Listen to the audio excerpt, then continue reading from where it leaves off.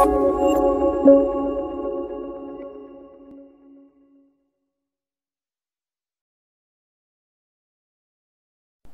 everybody, it's James again. Welcome back to EAP Space.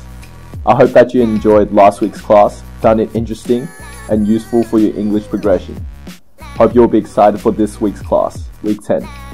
Last week's outcome focused on reading and listening strategies, academic writing structure, description of an item and modal verbs. In this week's class, we will be focusing on the following parts. Reading. You will be learning about how to locate the main idea and identify details. Writing. You will also learn how to write in academic structure and compose a concluding sentence. Listening. You will focus on listening strategies on answering multiple choice questions. Speaking. We will focus on describing a movie. Vocabulary. We will learn 10 academic vocabularies. Grammar. You will gain an overview of adjectives and adverbs. Wonderful! Now you have an overview of what you will be learning this week.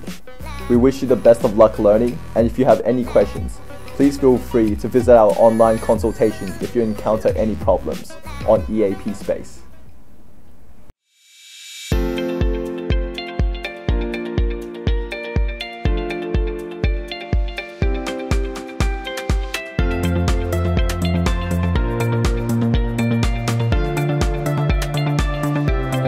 Hey guys, today we're doing a really fun game. It's called Make Up the Story with cards of random words with random objects in it.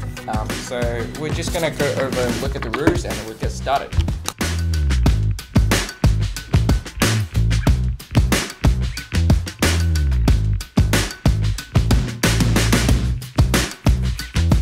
Okay, this is the first time we're doing this, so I'm gonna pick randomly 2 cards from here.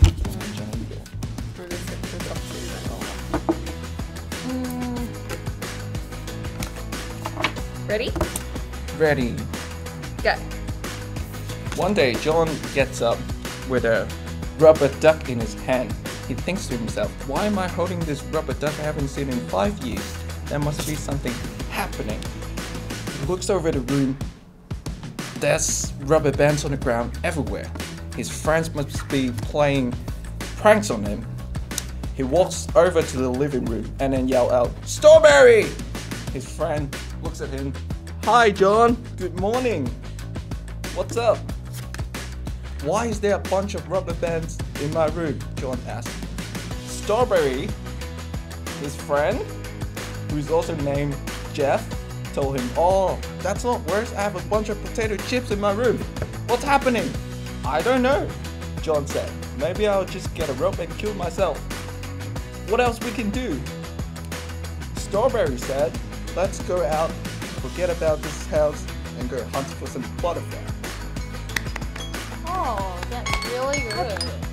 Okay, so with that story, I'll probably rate myself 10 out of 10. What would you guys rate it? I'll go with 9. It's really good. Right on time as well. Yes, the timing is really good, but I don't like the killing part.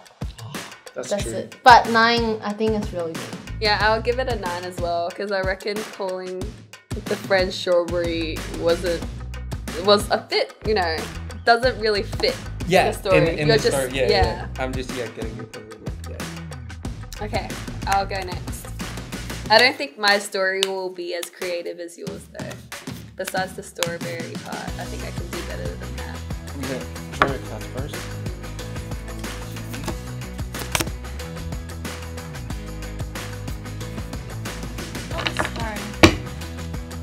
Alright. I'm ready. Okay. So, I was in my bathtub one day with my rubber duck and I decided to have some oranges whilst I was taking a bath. It was quite nice and relaxing until I thought, maybe it's time for some spaghetti. So I decided to get out of the bathtub and I tripped over a tire. What is a tire doing in my bathroom? It's unbelievable. So somehow I lost my appetite and decided to just eat the leftover rice in the fridge. But I may as well just eat potato chips because tripping over that tire makes me want to just relax and not cook. At the end of the day, I'm sitting on the couch with my rubber ducky and my potato chips. The end. I'll probably rate this 8 out of 10 because it's just a typical day of Jenny's original life. I don't have a bathtub. Oh, do you like potato chips? Yeah. Oh, there you go. I'll go with 9. It's really entertaining to hear that, like how she can talk about tire during day-to-day life. But she did say so yeah, I'll go with 9. Alright, Kat, are you ready? Well, I'm gonna press start anyway. Alright, okay. So, my mom went to the supermarket and bought 2 pineapples and matchbox because she realized that the electricity was off. Then she realizes that the matches is missing most of it. It's only half boxes left. And she went home and she realized that we ran out of toothbrush. So she ended up telling me not to brush my teeth at night. She realized that my dad took a lighter home from work and have half a watermelon from his boys. And then we went to bed without brushing our teeth and no electricity. So I was struggling to sleep because I used to brush my teeth, and that's the end of the story. Yay! It's good, it's good. It was so bad.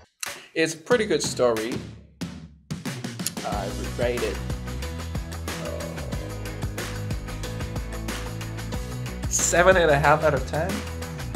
There aren't a lot of twists, but it's a good thing though. She didn't say any yeah. Yeah, well, I'll give you a 10 out of 10 since when we had the conversation about our lunch today, you said quite a few but during this, I say a lot of so I definitely understand how hard it is not to use stalling phrases like so that's why I think it's worth 10 out of 10. But I think I did really bad.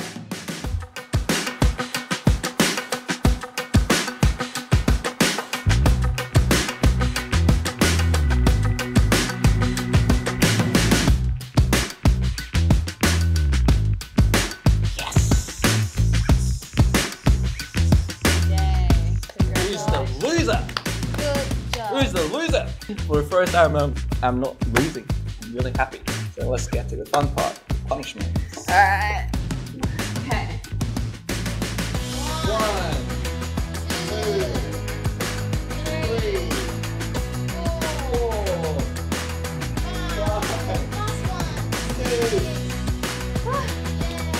I can see my backpack.